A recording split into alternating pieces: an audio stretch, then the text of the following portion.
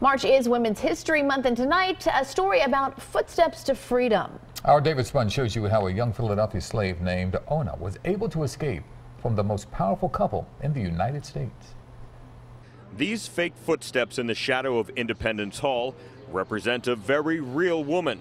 Ona Judge was just 23 when she escaped her owners, George and Martha Washington. The bravery, the fearlessness just inspires me continuously. Gina Gilliam is with Independence National Historical Park and invited us along for Ona's story. My ancestors were slaves, so I can think about how it was for my people. I can't even imagine what it was like for Ona. Judge was born a slave in 1773 and traveled everywhere with the Washingtons. When George was president, he lived at the corner of 6th and Market in this home. These are the ruins of that home, still seen today. While the Washingtons ate dinner one spring night, Ona made her great escape. She'd planned for her escape carefully.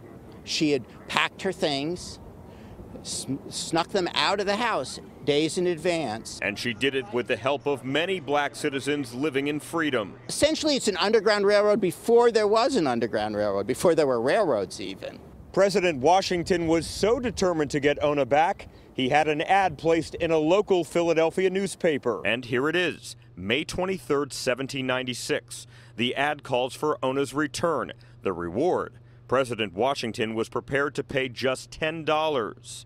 But Ona never saw the Washingtons again. She was able to slip out really unnoticed, and by the time they did notice, she was already on a ship going north. Judge lived out her days in New Hampshire.